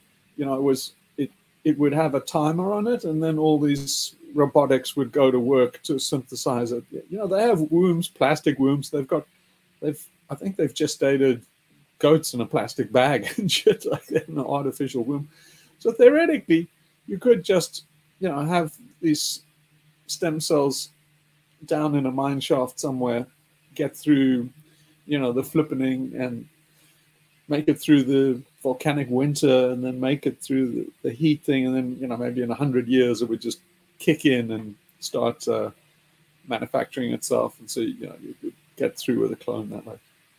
And then you think, well, you know, what are we trying to get through? Are we just trying to make sure that a human gene gets through, like the selfish gene, right? Like, so all these guys like Price and Hamilton and Dickie Dawkins and stuff, all the selfish gene guys, they said, well, we just carriers for a gene. You know, you could just basically get your DNA, as long as that made it through, that would be, you know, making through. Is that what's behind that Long Now Foundation, do you think? You know, and their the Long Now and their 1,000-year clock that's buried, or going to be buried somewhere and will remain running regardless. Is that actually just not just a clock, but doing something else as well? No, it's possible, because they're all sorts of nuts. They're all sorts of weird shit going on. They're not going to tell you, but the guys, so many guys have spent big money, you know, putting themselves in cryogenic suspension. See, Musk has contributed to that project. Yeah, they're all hedging, right? So, but it's, I don't think, yeah, it's, I mean, what it demands is that it says, you know, who are you? When you say, I want to survive, you have to say what? Your genes, or what? See, Price and Hamilton, so it's a kind of a Darwinian question. And so it's like, can we make it through this Darwinian filter? And so Darwin took it as read that the unit of selection was the phenotype, in other words, the animal. So he thought, you know, gazelles running through the fields, the gazelle is trying to procreate and propagate itself. And so that's the test for Darwinian test, is can it reproduce before it dies?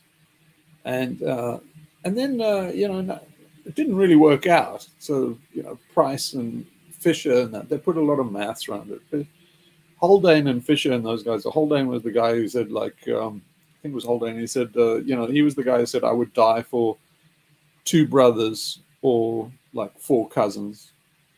And so, you know, you say, like, okay, if you think of us as the Extinctionati, it's like, I've said over and over again, is like, you will not make it through the great filter as an individual. So that's why I write all these guys off, you know, the Musks and all these rich guys. They're all individualists, right? They'll never make it because, you know, they need their habitat. So in answer to the question that the thought experiment I've just posed is, you couldn't do that, because if you actually had a machine that just cloned you in 100 years or something like that, it wouldn't be viable, because you need human habitat. You need. So it's a way of seeing, like, what are you? Well, you're more than just, you know, Elon Musk in a body. You've got to, you know, you won't survive for very long without human habitat and without other humans. So you say, well, if you want to survive the great filter, it's like, what? And yeah, it's obvious. You want a viable population and enough habitat. So that's the very basic unit. So once you do that, it makes no sense to be a prepper. Like all the preppers in America, they're all individualists. They all want to, you know, get in a bunker, and so you're gone, because you're going to emerge out of that bunker. A, you're an individual, and B, you don't have any habitat. So it's not going to work. So you say, well, what is the unit of selection? And so think like all this thinking of the egotistical thinking of the alien cortex. The alien cortex, I've said many times, is not going to make it through, because the alien cortex thinks of itself as an individual and an ego. So there's no way an ego can survive in the great filter. You said, I think all these guys are making a mistake. Darwin, Galton, all these. So all of these guys, eugenicists, the transhumanist eugenicists, all of these guys that are probably doing some very naughty stuff. They're not going to survive because they made a mistake. They're Darwinists, right? They come from Darwin, with Darwinian ideology. They can't really survive because the ideology is wrong, and Darwin's ideology was wrong. So you say, well, what the basic question, if you start asking, what's the basic unit of survival? What's the basic unit of selection?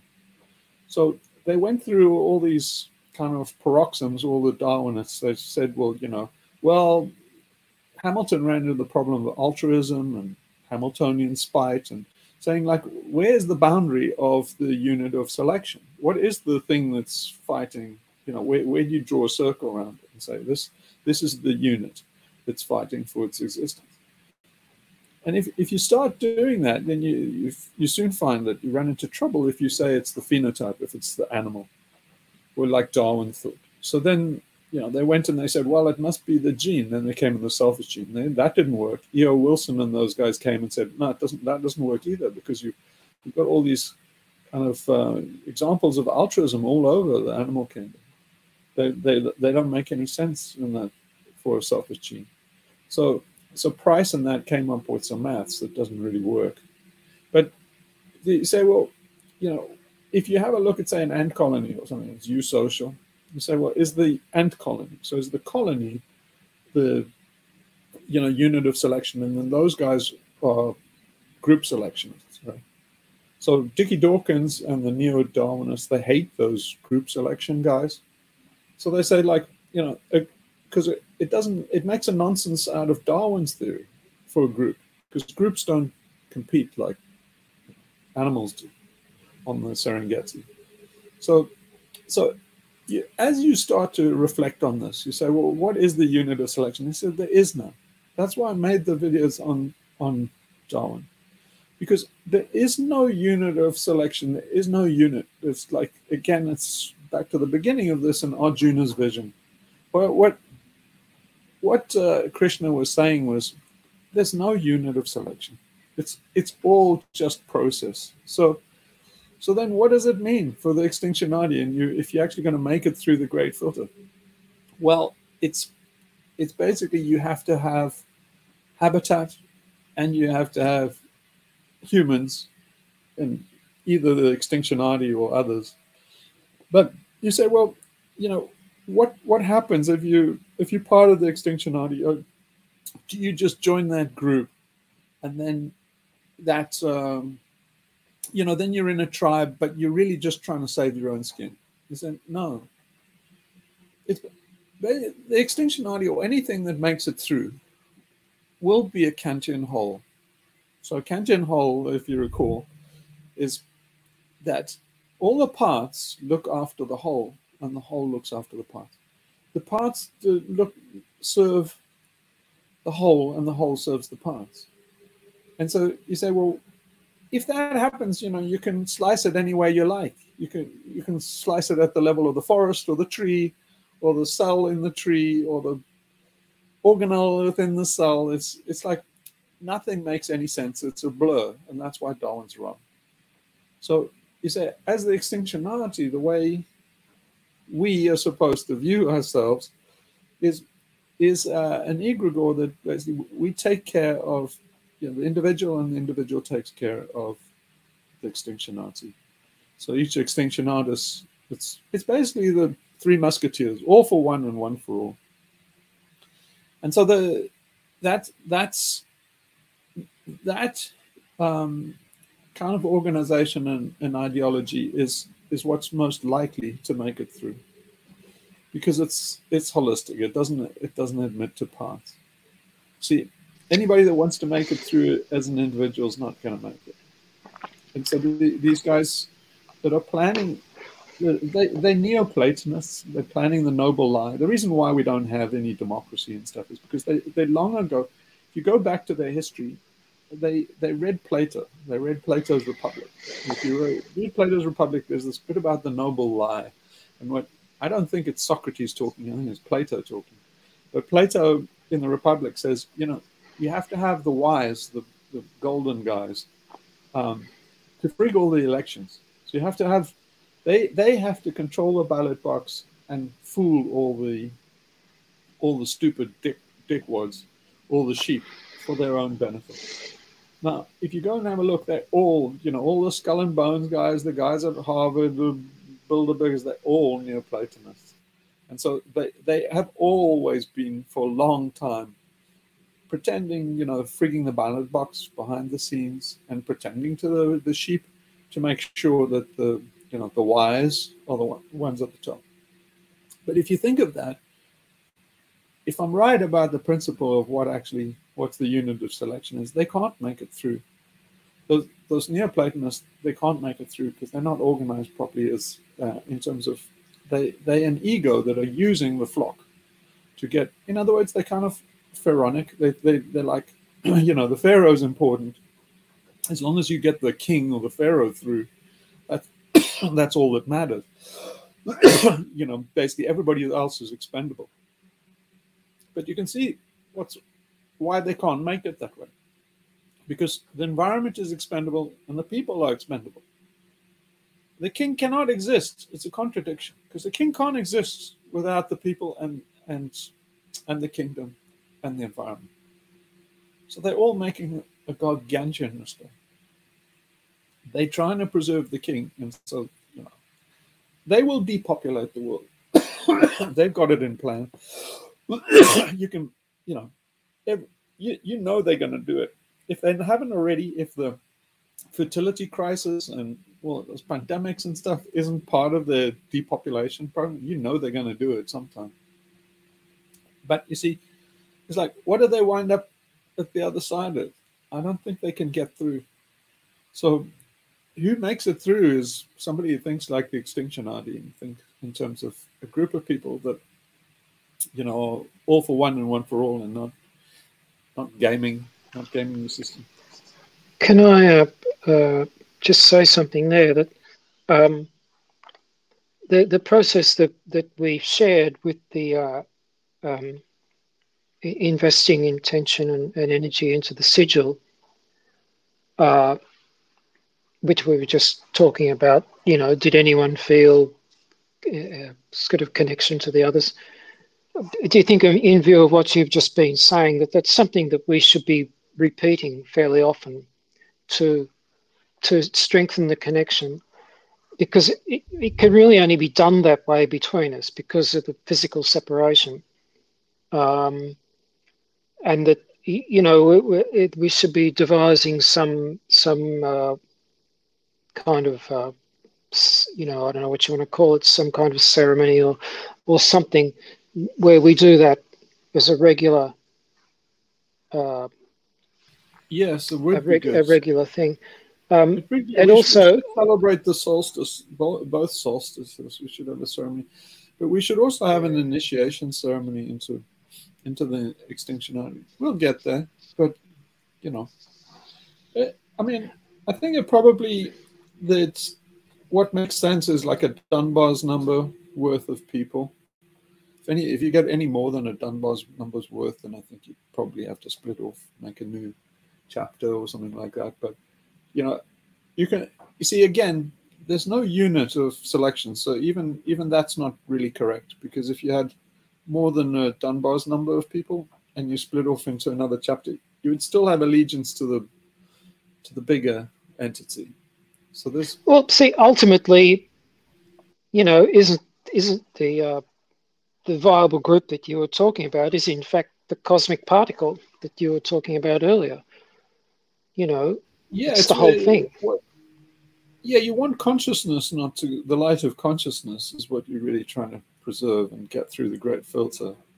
And so you can't really get through, you know, I mean, the idea of uploading yourself to silicon is ridiculous because there's no consciousness in silicon, so it would be a silly copy. It'd be like trying to, you know, get a photographic representation or digital image of a person and say, "Hey, we survived." And say, "No, we didn't." What I don't understand is, are these people who are trying to do that, are they legitimately so I don't know what the word is. Are they so Breathtakingly dumb? stupid. Yes. Yeah, breathtakingly stupid that they haven't tried to imagine themselves into a situation like that. Like even the other day when you posted a thing about Dolly the sheep, which of course everyone had heard about but probably forgotten until you reminded us. And of course, obviously, since then, somewhere, somehow, they've also cloned human beings. It's just that they're not going to own up to that. And like just personally, well, I remember there was a science fiction sort of comedy science fiction thing, The Red Dwarf. I don't know if you ever saw any of those episodes. And in one of those episodes, the very Rimmer, the most egotistical prick in the universe, ended up marooned alone or something like that, and he cloned all these copies of himself. And of course, it was a riot. It was a total disaster. But the mental exercise is worth going through of thinking of something like that. If you could clone yourself, and then you had to raise yourself, and you will be able to see immediately there's so many reasons why that cloned person would never be you, and could never be, and there'd be no way you could bring it about. Those kind of little mental exercises, you kind of wonder whether these people have ever just sat down and tried to do that for even a minute, that they're just forging ahead into this fantasy of being able to preserve themselves literally, kind of thing. Just sort of wake up and go, "Oh, I'm here, and it's 2,000 years later. How lovely," So Socrates went through all of this, and so in the Phaedo, where he actually takes the hemlock, he goes through exactly this exercise, and also in the Symposium, and this, but particularly in the Phaedo, where he's saying about what is the immortal soul, and so he's saying if you propagated yourself, you do have a kind of immortality in kids. You have children, but they obviously different individuals. They're not really you. So it's like, is there immortality for you personally? It's the alien cortex, right? Asking, can it survive? And it's the crux of the question is, the Gilgamesh question and stuff. It's the alien cortex wants to survive because it's self-preserving, right? The whole reason it exists is because it's a self-preservation module. So it's self-reinforcing and self-preserving. And so just the attempt to the extinctionati to get through the great filter is the alien cortex trying to preserve itself. The gotcha is that you could never make it through unless you ditch the alien cortex. That's the big gotcha. But you can lure it in by saying, you promise immortality. The price of immortality is the death of the alien cortex. See, it's basically it's by giving up yourself as an individual and realizing, your identification is really with consciousness. And it seems to be a case of all over the place. But you can have what you want, but only if you don't actually want it. So you can have your life if losing it. I mean, it's literally said that in the Bible. That's what it says in the New Testament. So only those that that lose their lives will keep them. But that's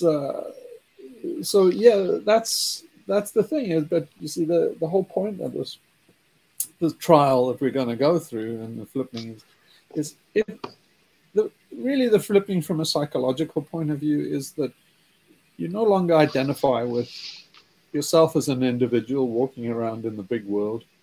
You think of yourself as the big world, and you kind of lose attachment to the individual. So you flip positions. You know, exterior, what you think of as exterior becomes interior. What you think about interior becomes exterior and foreign. So, you know, everybody thinks of themselves as the egos as the real, and the rest of the world almost like a dream, like Maya, like the illusion out there, like a movie. So it's kind of like if you have virtual reality glasses and you're wandering around in the metaverse, then you think the metaverse is not real. It's just computer generated and you're an individual who is real wandering around. After your personal transformation, you will think of it the other way around. Is you are the metaverse and you're generating this illusion of an individual wandering around. So the avatar is not real. Everybody has it the wrong way around. They think the avatar is real and the big world is imaginary, illusory, and it's the other way around. It's like you're really the big world and the avatar is the unreal. So so that is the secret to getting through, you know, the great filter. But you know, you can't. The reason why it's a full-on total challenge is that you don't get to bullshit yourself, King's North style. And, all these guys like Darren and stuff, all these guys lying to themselves, just telling themselves stories and being superior, and it was like, no, you don't get to do that because it's physical too. See, the physical cuts out the bullshit. You can tell yourself any story you like, but we have to literally go through a flipping of the world. The geographic poles flip. So, like, the nonsense ends right there. There's no room for bullshit. You can't just say, "No, I believe in God." Or who gives a fuck? You still have to get through the volcanic winter, asshole. So all of these things are kind of conceits, right? But at the end of this process, there's no conceits left. If anybody makes it through, they will make it through as a clean slate, because you can't. If you have any hubris left at the end of this trial, it's like you're not going to make it. You'll never make it through. So it's a total challenge. It's a complete challenge. You don't get to set your own goals and bullshit yourself and introduce Jesus. It's like, nah, Harry Potter stuff, you upload to Silicon. It's like, go for it. Upload yourself to Silicon. It's like, you know, you're dead. You're out of the game. It's like being on the Titanic. It's like, you know, like faulty and stuff. It's like, well, we'll find a dry cabin. And so Britain will do the right thing. We'll make a stand and we'll be environmentally conscious. Like, who gives a shit? Your cabin's going to go down with the Titanic. So it doesn't help you like, oh, I'm not going to talk about China because we don't live in China. It's like, yeah, maybe you don't, but you're going down with China. You can't. All these guys like XR thinking, you know, we're going to have the perfect little cabin on the Titanic. Really? You're going to have a waterproof cabin on a sinking ship? Well, cool, but you're not going to make it through. You're not going to make it through. You're going to die, and you're just selecting how you're going to die. And you're going to die like a fool sitting in a cabin and gets crushed when the Titanic gets to about 3,000 feet below the sea. So you're an idiot. So all these guys, Christians, the XR, the Michael E. Mann, the geoengineers, they're just selecting how the stupid strategy. They're just selecting their strategy for death. Jem Bendel is going to take coup. He's not going to make it through. Him and everybody associated with him, you can see what they're going to do. They're going to take the Kool-Aid. So it's a huge test to see, you know, who's the stupid idiot. It's an IQ test. And the IQ test is, ultimately the IQ test is, can you identify the selectable unit? The unit of selection is what survives. Is it your gene? Is it a cell of yours? Is it your mind? Is it your body and mind? Is it your soul? Is it you and a group of people? Is it a viable population and a bit of habitat? What is the thing that survives? You get that question wrong, you're out of the game. You'll be eliminated with lots of sackcloth and gnashing of teeth.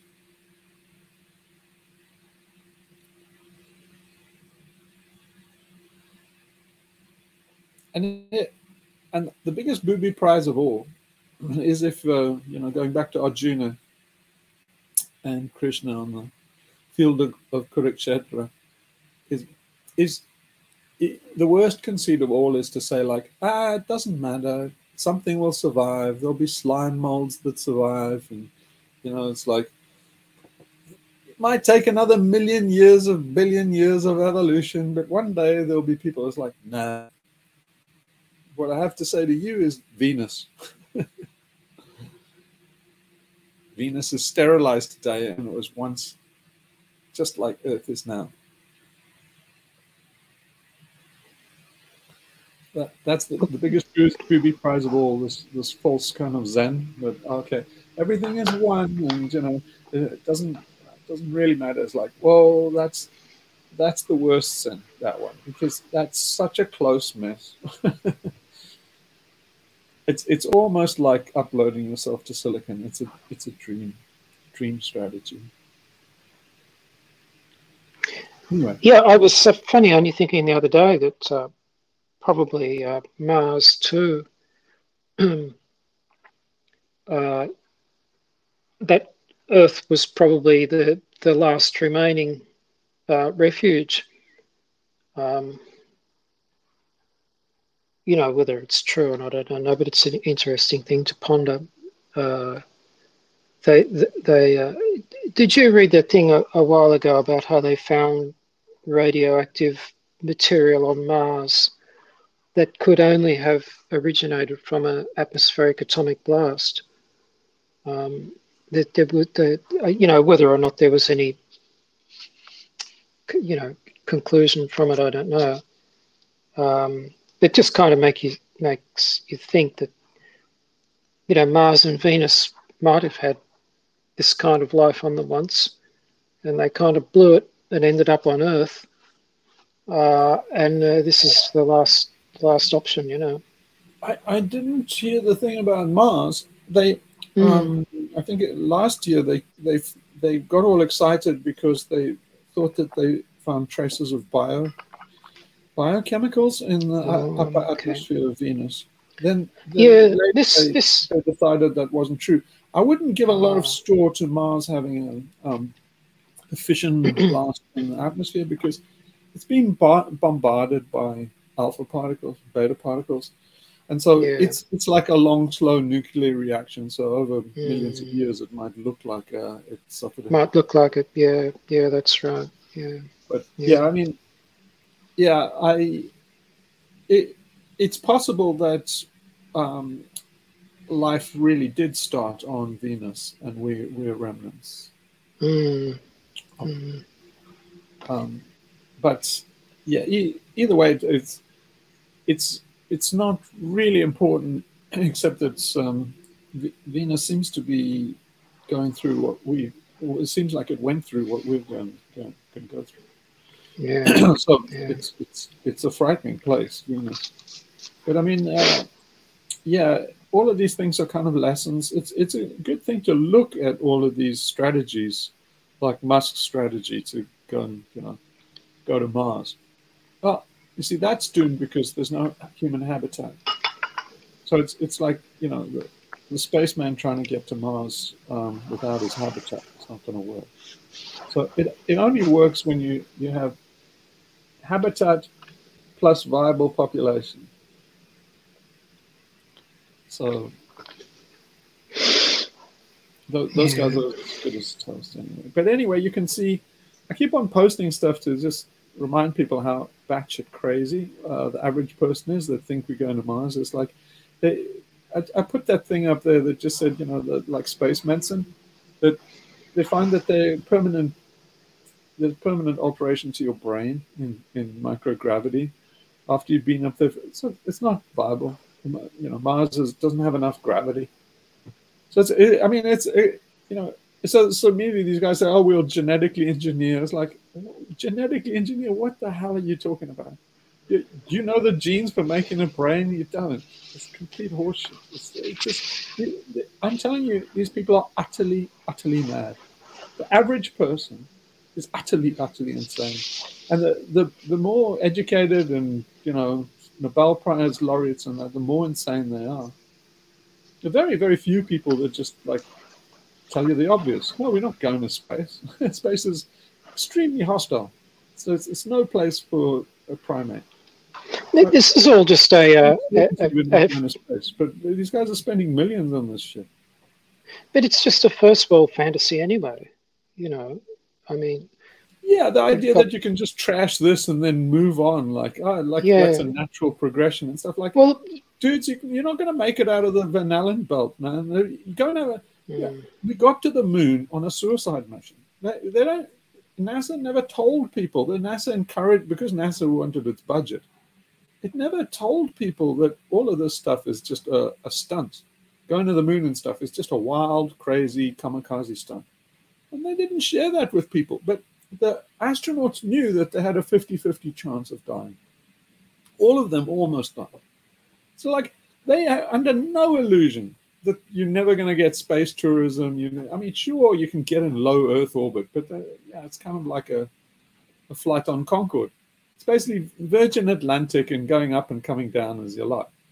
You can't stay on a space station. You're definitely not going to live on Mars.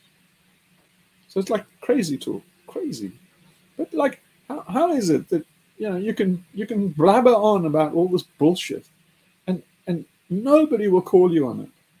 It's the standard dialogue of progress. We must go into the Star Trek future, and it's a few things are absolutely certain, and one of them is we have no Star Trek future. But who will come out and say it? Can I bring in something hypothetical here, which is a little bit related to space travel, I suppose, which is, a couple of times I've read about people with extraordinarily advanced cities, occult or paranormal powers who can transport themselves physically from one part of the planet to the other and, accomplish some pretty remarkable things. And I was actually wondering about people who are capable of doing that kind of thing, and certain lone wolf monkey wrenching events which have occurred, which nobody's been able to work out who did it or anything. Have you ever considered that people like that might be involved in that kind of behavior? Yeah, you see, I don't have anyone in mind, of course. No one at all.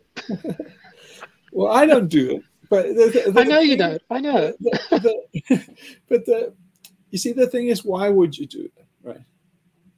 So it's kind of like, it's kind of like trying to save the alcoholic from his drink. So it's like, saying would you actually use your cities to go to a bar to prevent some alcoholic getting his next cocktail? Why? What's the point? See, the story unfolds in a much bigger way than those kind of actions, right? That kind of individual action is pointless. It's the same as all these activists and stuff, and it's the same kind of thing. Is okay, let's just say your dream scenario comes true and you become Tsar of the world. Now what? You still got the same freaking problems as the bad guys. That's every revolutionary finds that they will wind up with the same problems as the ancient regime, and then they go, oh, now we understand you. Oh, well, fuck, we'd have wasted a lot of time with that revolution. You should have just explained it to us. I think that's what that newspaper fellow was saying in that interview, the South African fellow. about what the ANC discovered when they got into power was that they didn't have much power. And they all got themselves into the same knots that everybody gets into. Yeah, the ANC found, you see, Mandela found that. You see, all of these guys, he came in with them, all being communists and idealists and all these grand plans. But as soon as they got to power, the first thing they realized was, oh shit, we have to stop capital flow. So they're saying like, okay, we'll put communism on a back burner, and we just need to make sure that our credit rating is okay. As soon as they were in the game of keeping the capital in the country and keeping their credit rating up, they were capitalists. And they still are today, because you can't get out of that. In some ways, the Afrikaners were very stupid that they didn't just hand over the country early. If in like around about 1948, if they just handed over the country to all the black guys, they would have found they had the same problems, and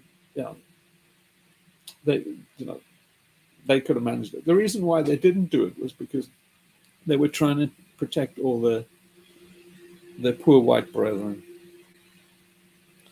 And so yeah, again, it was the ego identification. So it was where they drew the ego boundary. So the Afrikaners drew the ego boundary around white Afrikaans, and look how much trouble that caused in that part of the world. And so all these transhumanists and that, they draw an ego boundary around themselves. It's even worse. Anyway, I guess we should stop there. Unless somebody's got something more to say.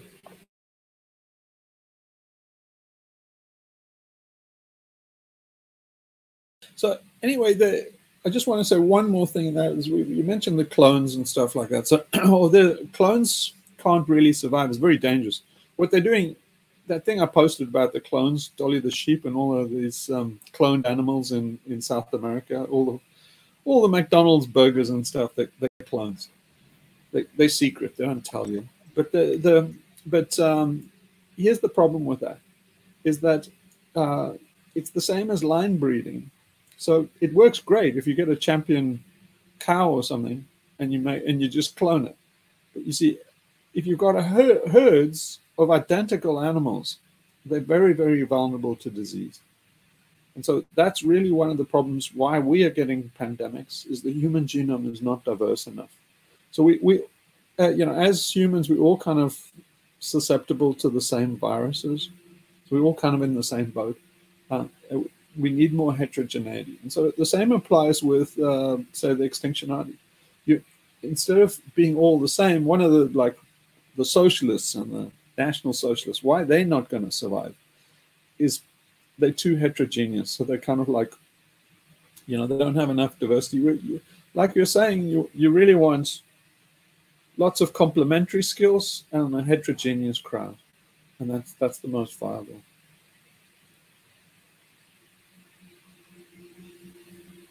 Did you have any luck inviting Hank to come back, or what happened there? I didn't even try. I know. I was only thinking about it because you made a comment somewhere. You made a post. I'm not quite sure I understood what it was about, but I think so. I think I'll just get the manifesto finished, and then everybody can review what they think about it, and then I think that's the next step, and then I think we should start trying to popularize it more, try and advertise it more. But I think we first need the manifesto, so we can just point people to it, so that we can say this is what we're about, and then it's all. I also wanted to thank Bob for the podcast idea, because it's a beginning, and it would be great if we could manage to get all the stuff on podcast, and maybe I don't know, is it a good idea to monetize the podcast? But I know that a lot of people do that. A lot of groups I listen to do that. They put little snippets of their podcast, and then if you want to listen to the whole, because You see, with the attention span of people, advertising straight away 2 or 3 hours talks might be, you know, how people are. I mean, so, you know, if we could think along those lines one day, having a kind of 10 minutes or 5-minute little for every meeting or every podcast. And I don't know, what do you think? I think it's a great idea. Yeah, I mean, I suggested that once before, that we should. I mean, just try and do it. Just bring it in rather gently. You know, maybe just one meeting out of every month. Just put up the first 15 minutes of it, and just say, "Oh, it'll cost $1 to see the rest of it," and just see if you get any interest. Because $1 is a trivial. It's not really that much of a barrier, but it's a way of gauging if people will go an extra step. And I'm just wondering whether possibly, I don't know how you could do it, but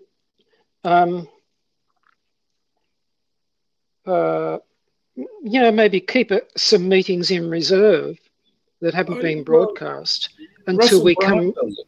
Russell Brand Yeah, does Russell. it. Yeah, Russell. No, what I'm thinking though. Then he just does Yeah, teasers. You can yeah, sign up. but he's got very very nicely structured. You know, it's not sort of free form like what we're doing, and so he can sort of script it so that at the 15-minute point where he cuts it off, he knows bloody well that we're just about to launch into a really juicy piece of the discussion, which we don't know that. But that's why I was thinking maybe what we should do is hold up some of our meetings until we've got, say, 3 or 4 that haven't been broadcast. Pick one. No, I think it'd be better to just go and edit out the good bits. Oh, well, yeah, you could, but that's work as well. You could do that.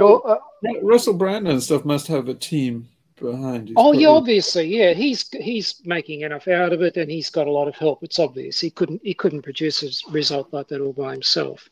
But no, that's why I was just thinking to keep to pick one of our meetings out of a few that we've kept aside.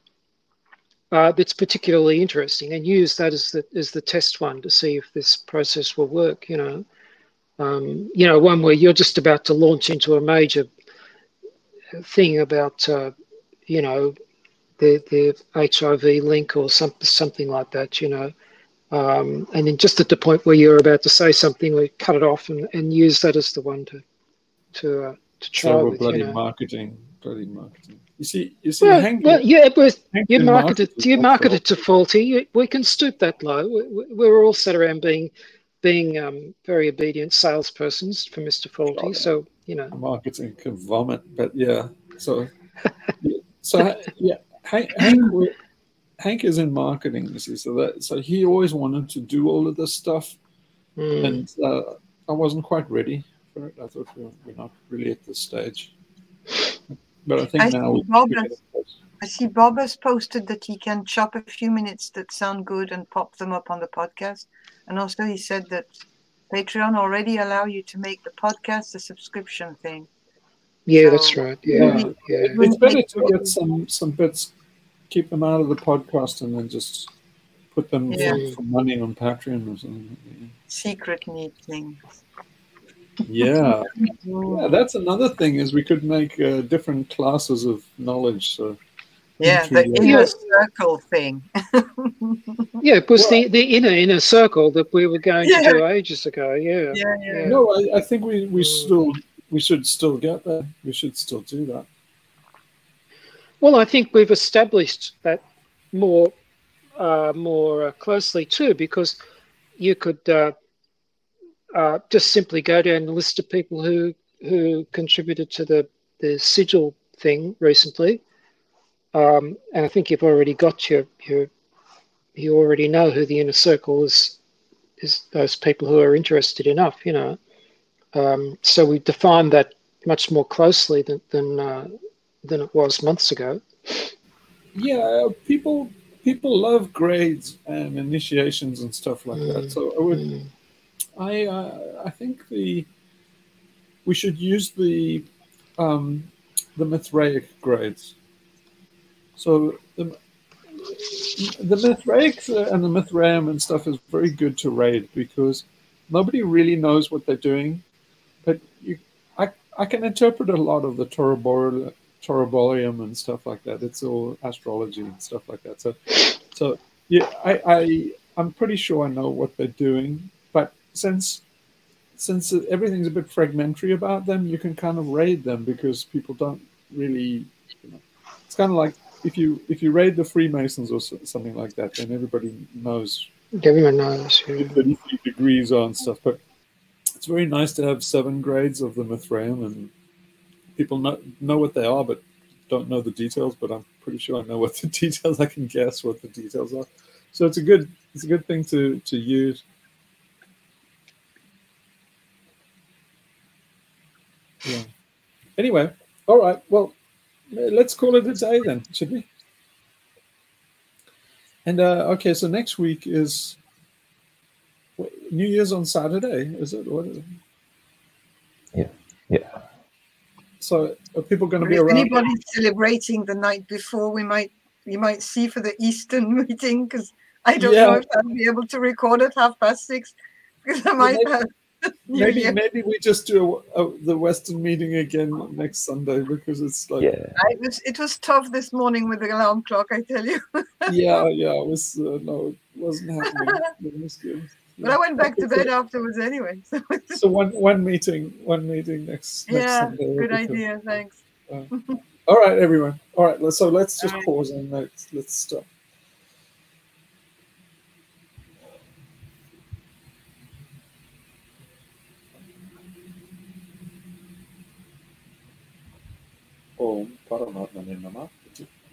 All right.